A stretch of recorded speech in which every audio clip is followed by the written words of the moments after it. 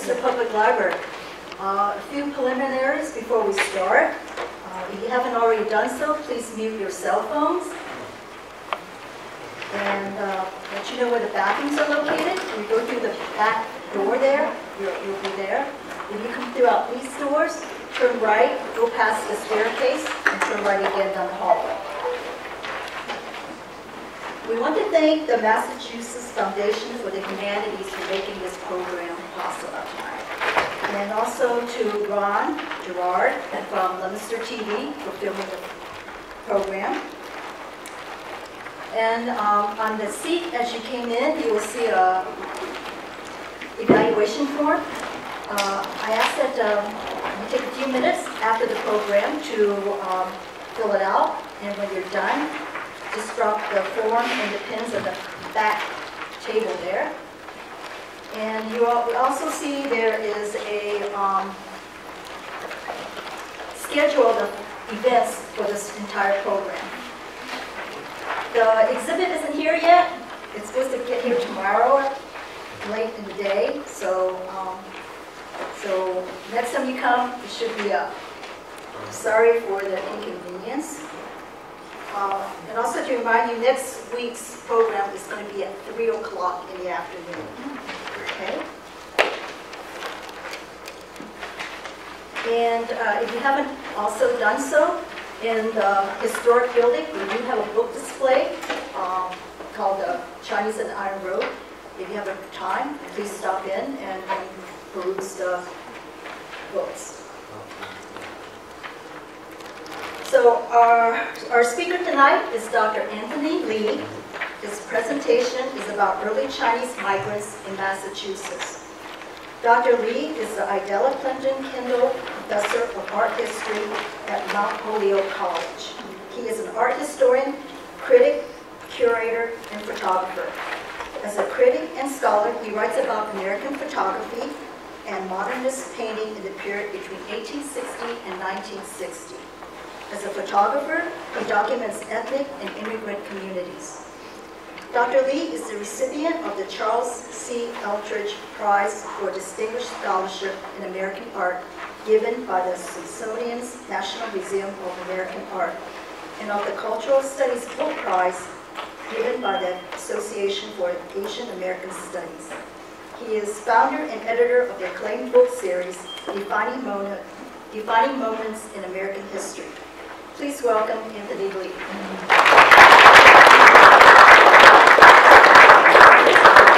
Thank you for coming out this evening. I'm glad to have preceded the exhibit, actually.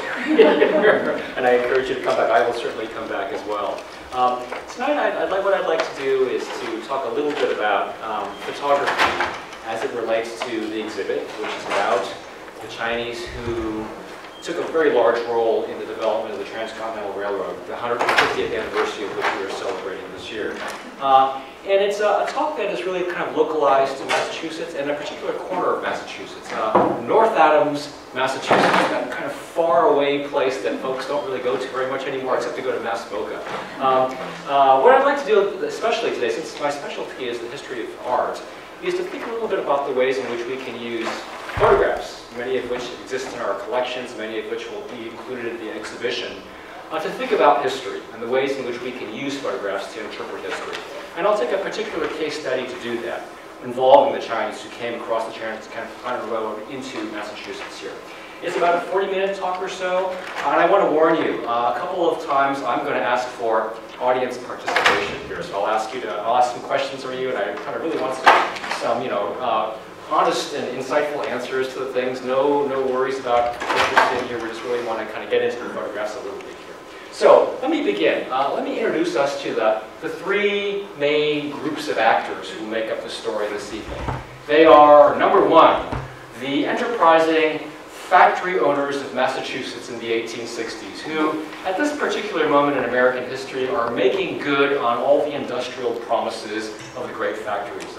Their factories are humming along, their machinery is producing lots of material, they're importing many more immigrant laborers than had previously been the case to try to man the factory berths. And, of course, they're beginning to confront those pesky labor unions that are somehow wanting things from the factory owners. So that's one major actor in the story. The second major actor in the story are, in fact, the members of the labor unions, those folks who are, in fact, manning the factory floors. Many of them are locals, but many of them have been brought to the areas because the local population simply wasn't large enough to man all those factory berths, and so the factory owner would bring more and more and more workers. And the third group of actors who make up our story today are from far away in California, Chinese immigrants who have arrived in San Francisco hoping to make fortunes for themselves here. And I'm showing you just simply two photographs that give us kind of the far ends of this spectrum here. On the right side, a typical factory town in New England in the 1870s. This is what happens to be North Adams, Massachusetts. We could have probably pulled up Holyoke, Massachusetts, East Hampton, Massachusetts, Leominster, Fitchburg, Gardner. It could have been any number of these factory towns here. And over on the left, the main central street in what is today San Francisco's Chinatown. Today it's called Grant Avenue. Back then it was called DuPont Street. Who are the members of that population there? Primarily young men who have left southeastern China because of the horrific economic conditions in southeastern China. They make their way by Pacific steamship across the Pacific Ocean, arrive in San Francisco hoping to find some economic development for themselves. They try their hands at the gold mines, and like virtually everyone else who goes to the gold mines, they end up with not a whole lot. They end up back in San Francisco looking for any kind of work that will happen, and finally they come to see that there are various kinds of opportunities waiting for them if they were only to leave the confines of San Francisco's Chinatown and venture out into the various parts of the country here. So, those are our three central actors for the story here. We wander up here and advance this for a second. Is that the photographer's name, Tabor Ward? Yes, that sure is. Isaiah West Tabor on the left, and Henry D. Ward over on the right. Let me just make sure I'm doing this right. Okay, here we go.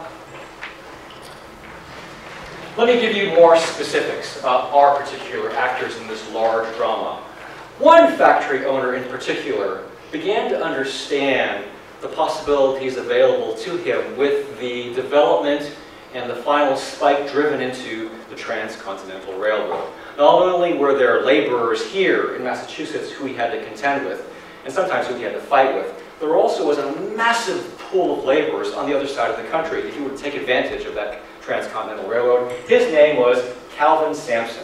He was a shoe factory owner in North Adams, not a particularly successful one, but successful enough that he was enlarging his factory and finding that the labor organizers within his factory were causing problems for him. Right? The other set of actors in North Adams are those members who make up the shoe factory's labor union. We have many of their names, but they prefer to be called collectively the Knights of St. Crispin. Okay. And the third set of specific actors are, in fact, these characters. 72 Chinese men who eventually make their way across the United States on the newly completed Transcontinental Railroad and arrive in North Adams, Massachusetts. We too also know their names. Probably many of the names we know because of the census takers are inaccurate or incorrect. The census taker had never heard Chinese names before in North Adams, so kind of, in fact, if you look at the census, kind of probably made up names. They have lots of different names because they all seem to have the same last name in this group of 72 laborers here. I wish I could show you many more specifics of them, but as they first arrived in North Adams, Massachusetts, the Calvin Sampson, the shoe factory owner, had arranged a remarkable thing to happen. He, in fact, had called a photographer well ahead of time to meet him at the railroad station as he marched his new laborers up to the factory floor, lined them up against the south wall of his factory, and had a photograph made of them. And it's an extraordinary photograph. It is the very first photograph in this country of Chinese laborers east of the Mississippi River here. Okay. Those of you might recognize the format of the photograph here. What we're looking at are two very similar photographs mounted on a single plate mount. and it's called, you might know it, it's a stereoscope or stereo viewer, right? It was a sort of thing that was quite popular in the middle of the 19th century among middle-class Americans who would buy stereo viewers. You would buy these stereo cards and you would pop them into the viewer and look at them. They sort of looked a lot like, you know, those magic lantern things that you earlier photographer in Leominster by the name of Edmund Davis took a lot of those, and they're currently at the Leominster Historical Society. Yeah, I bet you if some of your families date back to the middle of the 19th century here in New England, I'm sure they probably have stereo viewers. It's an incredibly popular thing here. And so at least we know that this first photograph of Chinese east of the Mississippi River was meant to be viewed in a stereo viewer. It was probably also meant to be thought of as a kind of popular photograph to go along with the kind of popular entertainment that stereo viewers were. We'll come back to this extraordinary photograph and see what we can make of it here. But let's go back to the Chinese arriving in this part of the world here. I'm sure you've seen many kinds of examples, photographic, but probably more familiarly caricatures and newspapers and magazines and cartoons about the Chinese arrival. Much of that arrival and much of the development of the Transcontinental Railroad was greeted with enthusiasm, excitement, particularly on the part of factory owners. After all, what it did was open up the West to labor, to markets, to stores, to goods, to all kinds of things that the Transcontinental Railroad promised here. Factory laborers themselves in New England weren't so crazy about the idea, as you might imagine here. And I think we see something of that flip side of the enthusiasm of the development of the Transcontinental Railroad in a caricature like this, or in a cartoon like this, which happened in Harper's Weekly on January 22nd, 1870, mere months after the conclusion of the development of the Transcontinental Railroad, after the last spike had been driven into the ground here. I encourage you to look closely at this. It's called Chinese Coolies Crossing the Missouri River. How, in fact, they're crossing the Missouri River is something of a mystery in this caricature here. They seem to be crossing where there are no bridges, after all, here. There's some kind of magic railroad track that is belayed across the river here. It's such a long, wall-like, tumultuous, snaking thing that even the paddle wheels have to stop at its kind of borders there here. And the Chinese men, like Christ, seem to be walking across the river to get to the other side here. They come one by one or two by two. And it strikes me that as much as there is such enthusiasm among the part of factory owners for the arrival of this new immigrant group, an image like this betrays something of a little bit of an anxiety as well about them. How did they get here? Why are they here? And why are there so many of them coming in an image like that? That seems to be the kind of underlying set of attitudes that make up an image like this. And if we look further and further into the visual culture associated with this moment, we will see those two sides attending the arrival of the Chinese being played out in more and more imagery and more cartoons and caricatures. Over on the right, we might imagine this to be one indicative of the factory owner's attitudes. After all, what does it suggest? All these Chinese laborers have shown up in Massachusetts. They're taking their place next to the machinery, in this case, what's called a bottoming tool in the shoe factory, because it puts literally the soles onto the bottoms of the shoes here. And there is Calvin Sampson himself showing the Chinese laborers how to go about working on these factory tools here, putting bottoms on the shoes here. And we might imagine an image like this is all about the factory owner's bliss of having gotten new laborers into his factory. And over on the left side, I'll suggest to you that here's the flip side once again.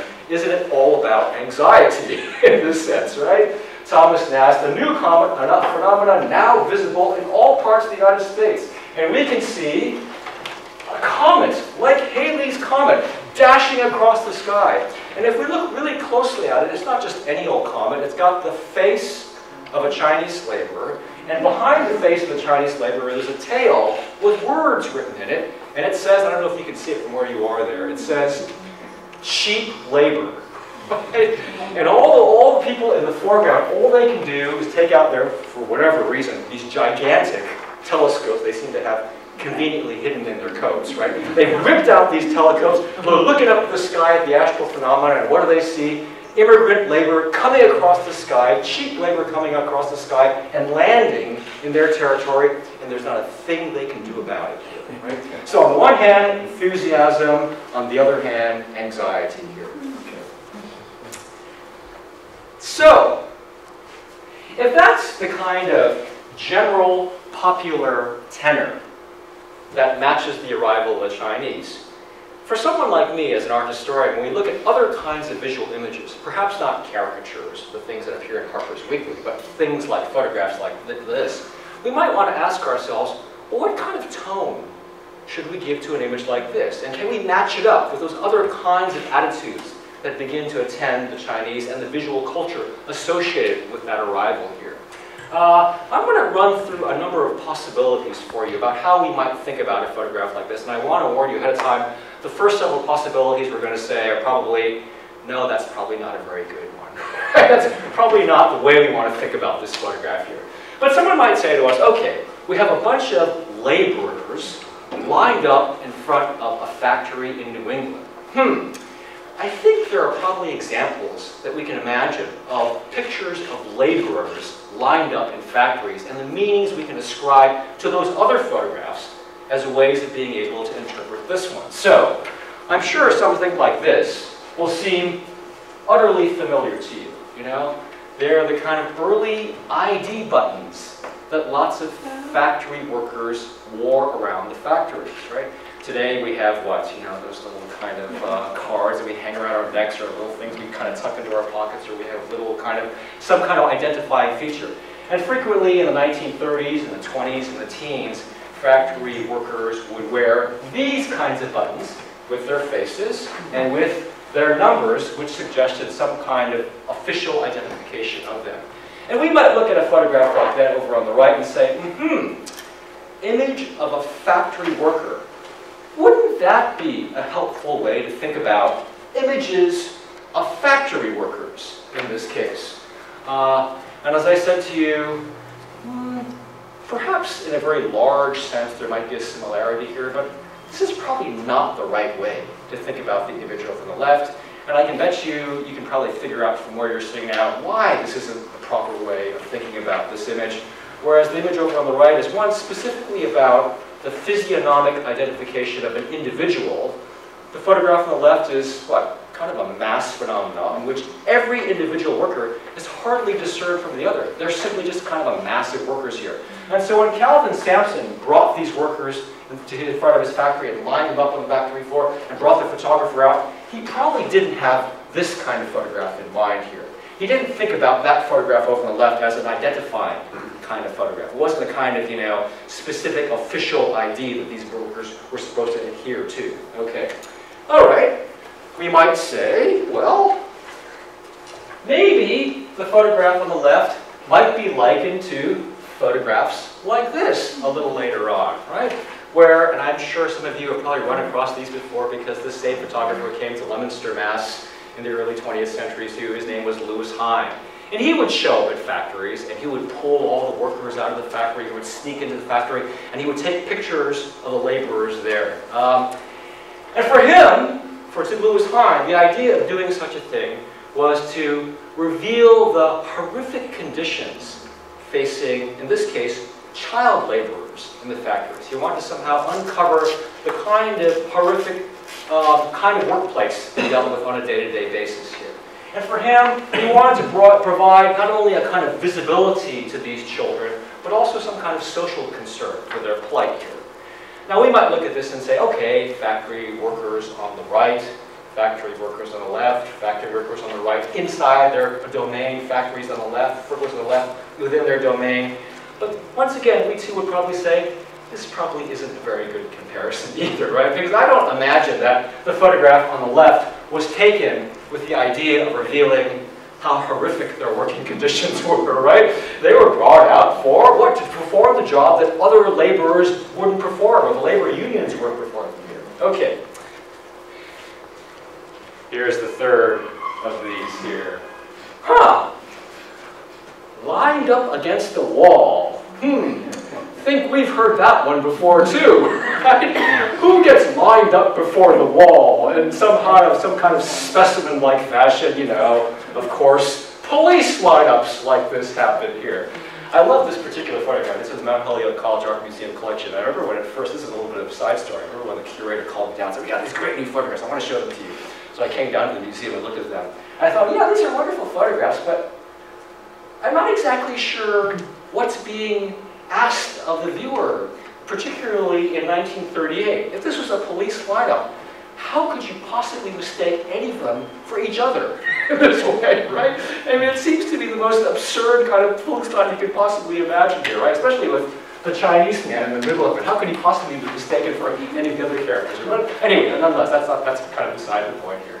Let's just simply say that, you know, here is an effort at criminalization here, okay? And the ways in which the police lineup was a way of trying to demarcate individuals as criminals versus those who were not. We would look at the photograph on the left and say, that doesn't seem to be right either, is it? You know, these men who have been brought across the Transcontinental Railroad and arrived in North Adams, Massachusetts, are not necessarily being thought of as criminals, particularly from the point of view of the factory owner. He thinks of them as somehow or other a new potential pool of laborers to somehow or other man the berths that were otherwise left unmanned by those unruly labor union workers in North Adams here. So all of these possibilities, although as a photo historian one brings on to think about the photograph that we're under question here, are helpful, but only to a point. It seems to me that the best way to think about that particular photograph, this very famous photograph, first photograph of the Chinese east of Mississippi in this country, is to think of it as a kind of, what, boosterist sort of thing, isn't it, right? Here's Calvin Sampson. He's gone to some great expense to bring these laborers into North Adams, Massachusetts. He's even cleared out some of his factory space to have bunks made available to them. And he says, in order to somehow or other celebrate my achievement, I'm going to have a photograph made of them. And not only am I going to have a photograph made of them for my album, I'm going to put it in a stereo view format, a popular format, and to have it distributed widely to show my ingenuity in overcoming the qualms of labor unions and to make good on the possibilities of the Transcontinental Railroad. In fact, we know he distributes this widely, and we can imagine other factory owners throughout all of New England looking at the claims that are being made in this photograph and thinking, aha, I've got some new ideas in my head, right? I've got some new ways of thinking about how I can go about manning my own factories here. And I think Calvin Sampson is banking on such a thing here. So, once again, to go back to our original premise for this lecture this evening, how do we use photographs to think about historical ideas and historical moments? Here's a photograph all about a factory owner's attitude and the ways in which this photograph can concretize or visualize or make vivid a factory owner's attitude. But I also said, you might remember when we talked about the original caricatures, there's enthusiasm on the one hand, and there's also anxiety on the other hand. And it's certainly the way in which photographs operate, because photographs are never singular meaning things. They often have multiple kinds of meanings. Because after all, it isn't just the factory owner and his photographer who are taking pictures of these men. The men themselves are standing in front of the wall there and having photographs made. What ambitions can we ascribe to their attitudes behind this? We know a whole lot that these particular men in general were quite tickled by having their photograph taken. Most of them, in fact, had probably never seen a camera before. They arrive in North Adams, Massachusetts. They're told by their new factory owner boss to line up in front of the factory floor and the factory wall. They have their photograph taken. They look at the result and say, my God, what is this thing that I'm looking at here, right? We know they're enthusiastic because they take their hard-earned money, about 90 cents a day. They save up. They go to the same photographer who takes this photograph and they say, we want photographs of ourselves.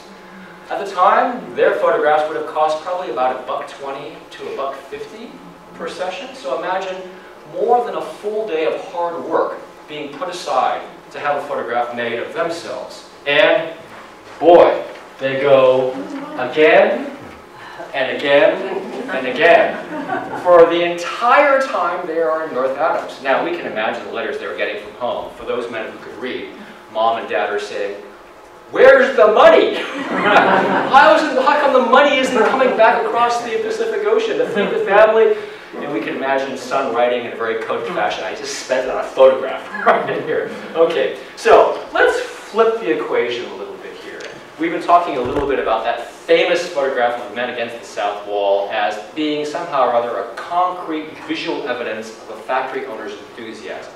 But what did photography mean to these men here? Okay, so I need to take us a little bit to a side story here for a second to talk a little bit about something that probably isn't so familiar to us today, but certainly was for these men in the 1860s and 1870s, you know.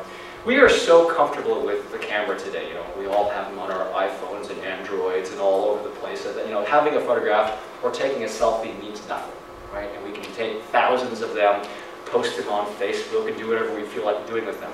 But try to imagine a time, if we can, to imagine a time when doing such a thing was not possible for the vast majority of the population. To have any kind of presentation made of yourself was reserved for those with means and money. And it wasn't a photograph they were making with this means and money. They were probably making paintings and portraits of themselves here. But in 1839, when photography is invented, initially in France and also in England, suddenly there is this new technology which puts the possibility of self-representation within the reach of millions of people who had never previously had that ability before here. It is a kind of astonishing thing. And here is, once again, a caricature. This happens to be a French caricature done in Paris in the year 1839, mere months after the daguerreotype, or the earliest camera, was unveiled as a new machine here. And the caricature is called Daguerreotype Mania. It's a crazy thing. It's a little hard to see where you are, so let me narrate what we're looking at here. Somehow, daguerreotype mania has brought out not just a couple of Parisians, but it seems like, you know, all Parisians into the road here. And they're descending in mass on the photographer's store. What do they all want? They all want to buy cameras, or they want photographs of themselves. And they're taking cameras and they're hauling them away and they're pulling them this way and they're taking photographs of themselves. And this guy's stealing one and he's kind of selling his daughter for one. And the photographs are going wild and the camera is becoming a kind of craze. I was trying to imagine on the way here this evening, if there was anything today that would somehow produce this kind of craze. I cannot imagine anything like it. Maybe the new iPhone, I don't know. But anyway, here's the kind of crazy thing that at least this caricature imagines happening in the cultural landscape. Such is the craze, there's a kind of collective hallucination, right? In the background, the trains that are arriving across the horizon are not made up of little cars, but they're made up of little cameras. Right? And the man who's flying in the balloon overhead, taking images below, is riding not in a basket, but in a camera. Right? And my favorite part of this entire caricature is this part up here. I don't know if you can see it well enough. Can you kind of see what's going on up there? People have hung themselves because of the daguerreotype mania. And I can imagine, who would be hanging themselves because of the daguerreotype mania?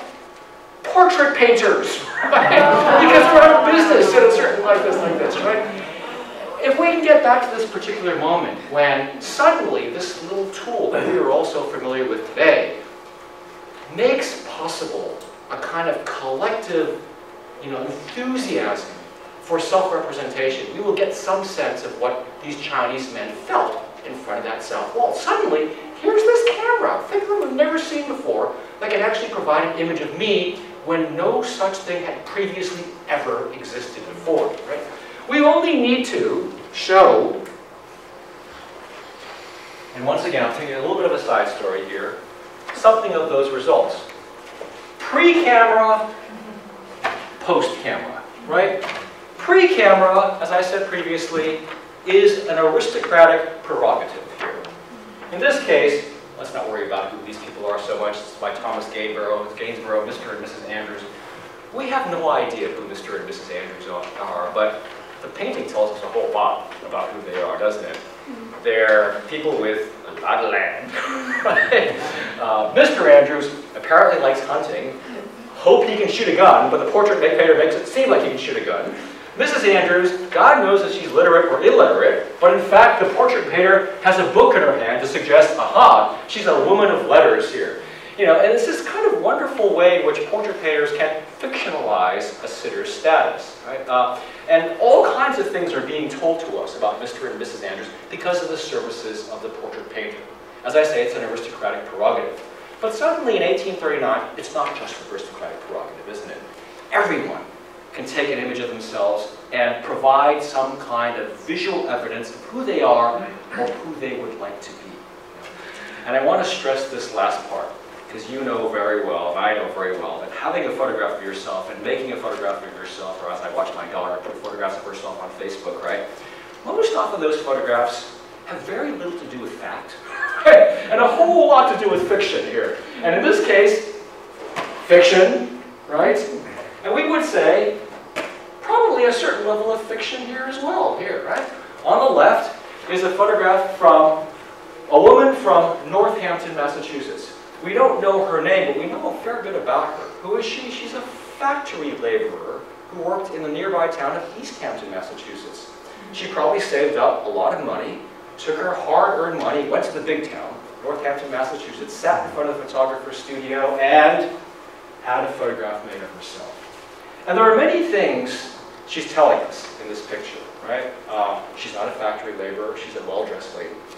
She brings in another photograph of, and we don't know who it is, a man of some sort. Could be a father, could be a brother, could be a loved one, could be simply a sex god.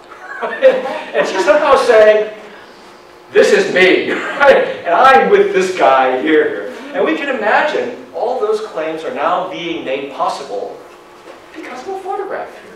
Suddenly, the possibility of self-representation seems to be endless in this sense here. We know it takes off like wildfire in this part of the world. Even Calvin Sampson himself has a photograph made of him. What does he want to show himself as? Not the shyster factory owner that he is, but in fact, quite a dignified man here, isn't he, in this case, with slick gray hair and a kind of noble beard. And over on the left, one of the more famous ones from the Civil War here, African-American soldiers who joined the Massachusetts infantry and fought in the Civil War here. And to have a photograph of themselves in Union Army uniforms here is somehow a claim to a certain kind of identity, a certain kind of pride, a certain kind of sense of self that was otherwise unavailable here. So, when we look at these things from North Adams, Massachusetts, I would suggest that what we're looking at is something on par with what we've been seeing up till now. Suddenly, these Chinese laborers show up, they arrive in Massachusetts, they stand before the photographer against the south wall, and a little light bulb goes off in their head where they say, wow, I can have photographs of myself. I can send these photographs to mom and dad, potential mate, right? I can send my photographs of this myself to potential competitors, potential employers, and all of these things are now made possible because of the services of the photographer here. Okay, let me kind of go return to our story here. We're back in North Adams, Massachusetts. The Chinese have arrived. Photography is somehow in the middle of all of this, and somehow mediating a lot of the relationships in this story of Massachusetts and the arrival of the Chinese across the Transcontinental Railroad. We know that that photograph wasn't just something that spurred the Chinese. In fact, all of those deposed laborers who the Chinese replaced in the factories saw that photograph, and they too went to the factory photographer and had photographs made of themselves here. Right? And we have here an example, right? Over on the left, a Chinese factory worker at Sampson's. Over on the right, sorry, on the left, one of the deposed Knights of St. Crispin's shoemakers from the factory here. And I'm really, really struck by the differences in these photographs. Now, I promised you earlier that there's going to be audience participation in this here. And here's why I want to kind of turn it over to you here. For you, what are the differences between these two pictures? And I'll play devil's advocate for a second. Someone might come into our conversation and say, okay, two shoemakers who both worked at Sampson's. They both go to the photographer, they both sit for the photographer, same thing. What do you think? Yeah, please. Well, on the right, the Chinese laborer is not working. He's sitting there quite regally like he's the patron or something. And on the left, that lady has his apron on, he's sewing or whatever he's doing. It's a completely different presentation of self. I agree, absolutely, yeah. You know, and let's imagine this. He's gone to the photographer's studio. The photographer doesn't have shoemaking things as part of the props in the studio, so this man has brought his stuff with him.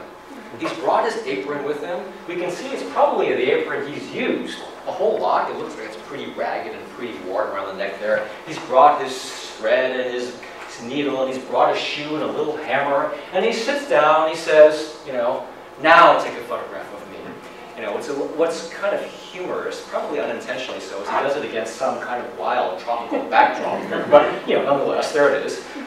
Whereas when the Chinese man, that same laborer, from the same moment in time, shows up at the same studio and says, okay, take a picture of me now. You know, he decides, don't take a picture of me as a laborer, take a picture of me as, now once again I'll turn it over to you. How are you reading this particular photograph here? As doing emperor. Doing well, right? At 90 cents a day, I am doing really well, Mom and Dad, right? Looking at the shoes. Yeah, to go with that a little bit more. You have what looks like gold-plated shoes Yeah.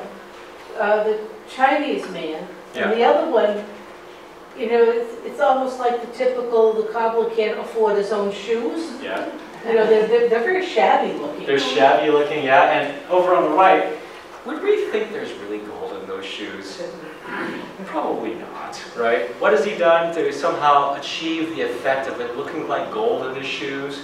He's taken a little yellow ink, and he's kind of painted in there, and he's painted the gold on his shoes, he's painted the buttons on his jacket, and if you look really closely, he's painted a little red pom-pom on the top of his head there, right? What is he? He's accessorizing, right? He's kind of like, you know... Is he saying he's walking the streets of gold? Well, I mean, there's a kind of, I agree, there's a kind of claim for luxury here, isn't there, right? And this is a presentation of the self that we know full well is far removed from the actual conditions of his life here. He's quite a poor man, making not a whole lot of money, and whatever he's making, he's either going to the photographer's studio or going back home to Mom and Dad here. And yet, when he shows up in the studio, just as like my daughter does when she's on her Facebook page, there's a certain amount of fictionalization that happens. He shows up and says, this is how I want to present myself. I'm not a laborer. Least of all, I'm not a strikebreaker. I'm not a scab. I'm not any of those things. I am a Chinese man with a certain amount of dignity and somehow having arrived at a place like this. And I want no part of any kind of identification with labor in this situation. Whereas over on the left, here's a man who makes the exact opposite claim here. And once again, I'll turn it over to you. And here's where we think art historically. We take a photograph like this and we think, well, how can we think back through to history based on this kind of visual evidence? Why make a claim like this? Here, you know, we're having to speculate a little bit, but why would you want to make a claim like this? Advertising. Advertising for yourself? Yeah, you know, I'm a laborer, I can do this sort of thing. Yeah, what else do we think here? Yeah. Well, if the shoe factories are taking over and he was a cobbler making shoes, he might want to show that there's something better about making your own shoes and having them handmade than being in a factory. Right on. Because if the way, what is he showing us? He's showing us a handmade shoe. And we would say the kind of labor he's exhibiting ain't the kind of labor that's going on the factory floor, where that bottoming machine is pounding those things into the shoe. He's showing you a cobbler's craft. He's not just a factory laborer, he's an artisan. And he's a skilled artisan. And he says, at this particular moment in time, when my labor is simply being farmed out to immigrants, he would say, I'm going to show somehow or other the skill that is involved in precisely my craft here. Right? And he's willing to make that kind of claim when he shows up in the studio and says, this is my identity here. The other thing he's not showing in that photograph or the other photograph is the conditions they would have had to work under. You got to remember there was no air conditioning. Oh, They sure. probably had lousy drinking water, and it was horrific to work under those conditions. Oh, sure, absolutely, yeah. These are not, in fact, pleasant OSHA places these days, right? They're pretty tough places to work. And yet, you know, here he makes this claim. Now, once again, we should also say fiction. Probably a little bit of fiction there as well, right? And there's probably some kind of myth-making going on in this case here. Yeah, please. On the photograph on the right, the body language is so interesting. It's almost like contemporary boardroom kind of, you know, cock of the walk kind of thing, you know, with a crossed leg. And I can't imagine that was traditional body language where he came from. And on the right, you have, he's kind of closed in, is this humility that's kind of, that he's expressing. Right, he's so concentrated on his task and the task at hand that somehow or other his whole body exceeds to that task at hand. You're right on. The one right on the right does not in any way fit the profile of traditional Chinese portraiture. You know, and once again, photography is not a thing that is available to him back in China. This is a thing he kind of discovers here. So the visual equivalents for him in thinking about self-presentation are those Mandarin kind of portraits, those kind of Qing portraits there. And those things have a very different kind of bodily comportment, bodily presentation. I hesitate to show you what that looks like because I will make a fool of myself here, but it is really a frontal sort of thing with your body spread wide because you have to show the girth of your body and all four limbs and the kind of frontality of presentation and the majesty of your presence here. And as you say, what is it? He's relaxed, he's urbane, and he's accessorized, right? And it's a very different kind of sense of self here that's made possible now because of these things. You know, one wonders how mom and dad interpret this back home. They're like, what's happening to my son? You know, he's going to a place like this here. Yes, okay, so here are photographs that help us into what? The social relations between individuals at this moment in time, the conditions that labor brings about at this particular moment in time, and the fallout of the transcontinental railroad on individuals at this moment in time here. Right. I want to go back to this one here. I think you were all right on earlier with this one and said, you know, here's a kind of dandy in the making in a way. We don't know this man's name, but we do know that of the many Chinese laborers who went back to the photographer's studio, he was particularly avid. He went back again and again and again. Now, either he had a lot of parents, or a lot of potential romantic partners, or lots of friends and all over the place, or maybe something about the photography studio itself was something that was kind of alluring and fun and playful. And we have so many different kinds of images of him that what we're looking at right here is not the only kind of presentation he decided to give of himself. Let me show you another one that he gave of himself. It's this one. So he's becoming Americanized in that? Yeah, so I'm going to turn it over to you once again. What do we make of this? Wow. I mean, there are many ways in which we can make sense of this comparison here, and let's speculate a little bit. What do you think here? I mean, he's becoming Americanized. He's adopting a new culture. Okay. And, you know, making an effort to change himself so he becomes part of this new, this new way of life. Okay. Yeah. We can imagine this as evidence of Americanization, assimilation. Maybe. I think that's possible. Sure. Any other ways we can think about this here? Where would he have gotten those clothes? Yeah, that's a good question here. Do the clothes look like they're his? No. No, how do we know that? They don't fit. They absolutely don't fit. Right? They look like they're he's swimming in these clothes here. And we would imagine, right on, someone said they're probably at the photo studio. So he shows up, and he says, oh, let me try that one on. And he tries it on. And if we understand that potential possibility here, what meanings can now we ascribe to that photograph? He shows up at the studio, he said, oh wow, look at that thing. Let me try it on here. That's yeah, please. The pocket watch. Yeah, the pocket watch. Yeah. Yeah. Can I have that pocket watch there? And I'll tuck it in. We know it's not his, right? He's right on here. So it was Halloween. It's a costume, isn't it? And he says, I'll try this costume on and see what it feels like. And it may be a symbol of Americanization, but it doesn't necessarily have to be. It could just simply be him saying, I'm going to try this on and see what it's like. You know, and how many of us have gone to or have seen evidence of people who have gone to photographer studios and tried on, you know, cowboy outfits or like, you know, crazy kinds of things here.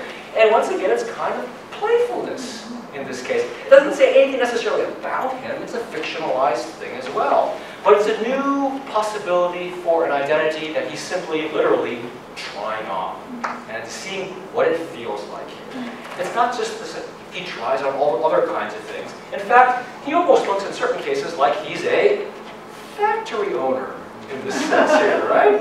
And we would say, wow, talk about delusional in this case, fictionalizing and delusional at the same time here.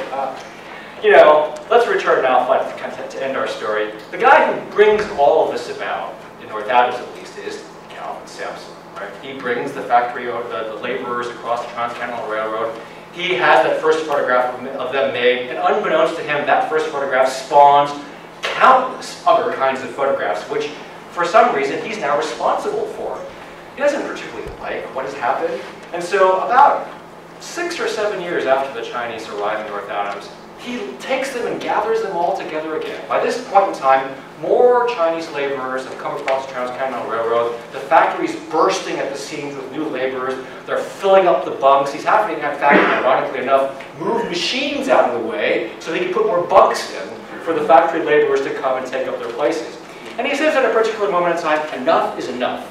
All of you come outside, I'm going to have another photograph of you made.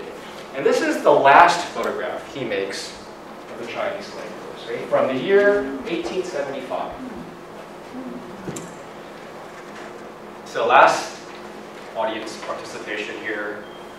What do you make of this one, especially compared to the very first one? Now someone might come into our conversation and say, okay, first one, a bunch of Chinese laborers in front of the factory. This one, a bunch of Chinese laborers in front of the factory. Same thing. I don't see any difference. Thank you. It's like they might have had to give up their lunch break for this one. Yeah, they had to give up their lunch break. You know, they're still in their work clothes. And he's willing to stop the factory machines, to pull them out of the factory and say to them, you're going to stand in front of this factory again. I'm willing to take a loss, you know, on your productivity in order to have this photograph made. What else do you think about this one in comparison to the first one here? For you, what's differences? Well, the factory looks different to me. The other one, this factory is almost like a school. Yeah. And you take, you know, you line up the kids in front of the school and you take their picture. Like Yeah, I agree. So it's very important for him that the factory is not just a blank wall in the background. Yeah. It's being shown as a factory here, right? Okay, yeah, what else, what do you think? I think that's right on. Yeah, what else for you is different between the first one and this one here? Yeah, please. They moved him away from the factory. Yeah, they're outside, they're lined up in front of the factory. They're not just there kind of, you know, in some kind of school-like procession here, but they're literally flowing out from the factory and they belong to that factory, right? And they are being watched by some townspeople who kind of are witnessing a claim being made about them. And here's how I interpret this photograph, and there are many ways we can probably interpret it. But you know, after all this flurry of photographic activity, Calvin Sampson says, okay, I'm going to turn to the camera once again, and I'm going to make my claim once again, as a factory one. And what's the claim I'm making here? These are my workers. They're working in my factory. They're working on my dime during my day here, right? And all that energy that's going on in the photographer studio, that the photographers take on themselves, when the shoemakers go out by themselves, where they spend their hard-earned money, and whatever kind of fictionalized identities they want to ascribe to themselves, here's who they really are, he seems to be saying in a situation like this. Once again, and I haven't brought in the original. The original, once again, is a stereo view. He wants to distribute it and wants to make another claim for who he thinks they are. What happens? The story has a kind of grim ending. 10 years after these men have arrived, their contracts are up, and Calvin Sampson, having successfully broken the labor unions on the Knights of St. Crispin's, who come crawling back to him for any kind of money they can get, he no longer leads the Chinese. He allows them to be dispersed.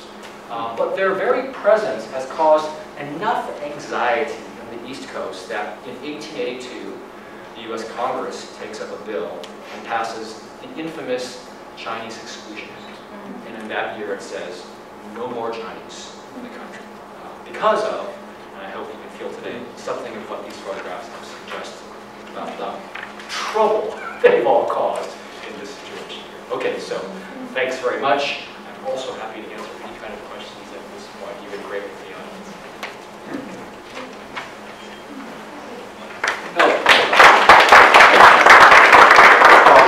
Where did they go after they left that factory? We don't know for sure. There is a provision in their contract which says that Samson must provide them transportation back. He never seems to have done so. And in 1882, it was probably better if you were a Chinese man in this country to somehow disappear, right? And many of them probably disappeared into Boston. Some of them probably disappeared into New York. Some of them probably dispersed into various places along the East Coast. Found work?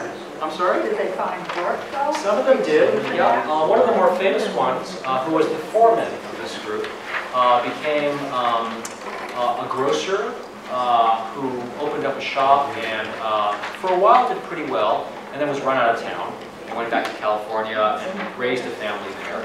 The most famous of them was a man who had, in a very scandalous way, an affair with the North Adams woman, right? He ends up going with her to her Florida estate, where he becomes a kind of gardener. And as a gardener, he develops certain kinds of things in her orchard. Yeah. And in fact, it's funny. She is her name was Fanny Burlingame, who was a distant relative of Anson Burlingame, who was the diplomat who actually opens up relations with China. Well, if they wanted to marry, they would have a Chinese woman around. They probably would have been shunned or spurned by the local men. Yeah. So did they send back home for women to go? They couldn't after 1882. They couldn't. Yeah, they really couldn't. So it was very much what was called at the time, with not very much pleasantry attached to the description. They were called part of bachelor societies. And bachelor societies were often thought of as young men run amok, who in their leisure time spent their money in gambling and prostitution. That's not a fair description of who they were, but because, as you're suggesting, by a historical necessity, they became single men living in a kind of isolated community. Many of them did, in fact, marry non-Chinese women, including 3 of the North Adams men. And we can imagine others who probably filtered their way back to San Francisco. Did they interact very much with black people? Not in North Adams. North Adams had a very, very small black population. And in fact, the places where they most interacted were not in New England, but in fact much further south. And there are also places that for those Chinese who arrived not as laborers, but who were the sons of more high-born individuals, came to colleges and universities here. That's where they had some kind of other kinds of relations, social relations. Please. So in his factory, there were only Chinese workers? That's why no. his photograph, No. you only chose to photograph the Chinese workers, not his other workers? The labor union, the Knights of St. Crispin, good question, I omitted this. The Knights of St. Crispin, they were originally his factory workers. But in 1868 and 69, they struck for, as you might imagine, better wages, better conditions, and he threw them out. He brought some other laborers in from North Brookfield. Folks know where North Brookfield is? It's kind of in the central part of the state here. Yeah, he brought them in, only to find out that they were part of the Knights of St. Crispin. He throws them out too. And so that's when he turns to the Chinese to bring them in. So in fact, no labor union workers worked at his factory during that 10-year period in 1870 and 1880. He had women working there, in fact, and they were doing kind of the pretty horrific work there. But the kind of factory machinery work was done by the Chinese. If I could give you, if I could extend that answer a little bit, the factory labor union that had been deposed did not take it standing, lying down there. We saw them go to the photographer studio to make some kinds of claims about who they are, but it wasn't just photographically where they were making their activism. They, in fact, gathered together and tried to open up their own factory. It was called a cooperative. And it wasn't just localized to North Adams. There are many such cooperatives around all of New England here. Many different kinds of industries have cooperatives in them, made up of previously employed factory workers who were part of labor unions. The cooperative in North Adams lasted for 2-3 years, and they just couldn't make an ends meet, and they ended up closing and also dispersing. Many of them were French Canadians, so they ended up going back across the border to French Canada to connect. Yeah, please. How about Chinese in the Civil War? Were there any regiments or nothing? Nothing at all. Were they citizens? Well, did they become citizens, the Chinese workers?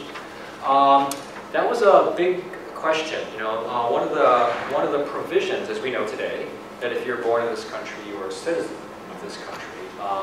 That was put to the test by the Chinese. And although they were excluded from the country officially in 1882, many of them who remained claimed citizenship based on that provision. And that proclamation gained further, if murky, power after the 1906 earthquake, when that earthquake destroyed many of the records in San Francisco. And there was no way of proving or disproving citizenship. And so many of the Chinese men claimed continually citizenship without having any kind of evidence to be able to be proposed against them. One of the more famous outcomes of that is that they would also say that I have sons, right? Who were citizens, right? Who could be citizens because I'm a citizen. In fact, they had no sons; they had paper sons, right? And they would sell these paper sons to other aspiring. Any other? Okay, great. Thanks a lot. Hope you come to see the show.